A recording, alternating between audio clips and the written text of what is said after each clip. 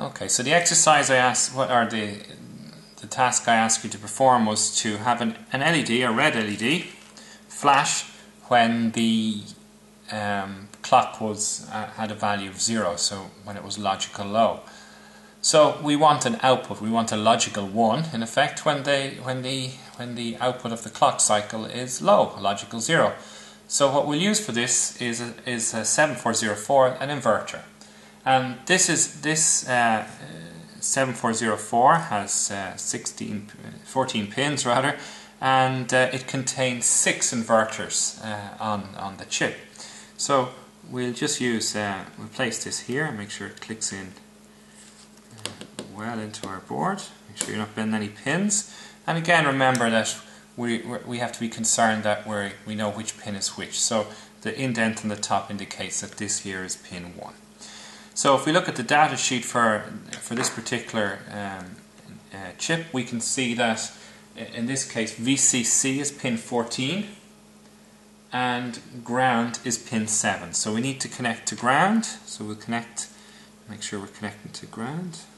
Pin 7 goes to ground, and pin 14 goes to VCC, goes to our high line. So we make sure that we connect across correctly. Make sure you connect to the right rail. Okay, so it's sitting in there. We can also see from the schematic from the diagram of this the chip diagram, we can see that pin 1 is the input to one of the inverters, and pin 2 is the output from one of the inverters.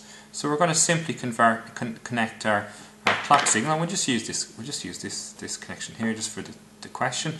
That goes to pin 1, and then we need to we're going to take the output from pin 2. Now we're just going to use a resistor here to drive our LED.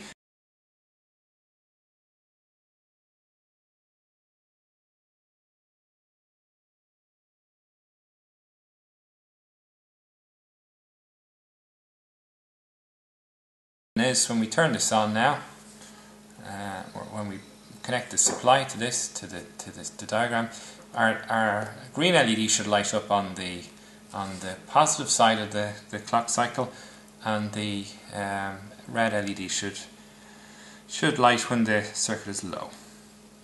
Okay, and you can see that that's exactly what's happened. So it looks like it's alternating between the green and red LED.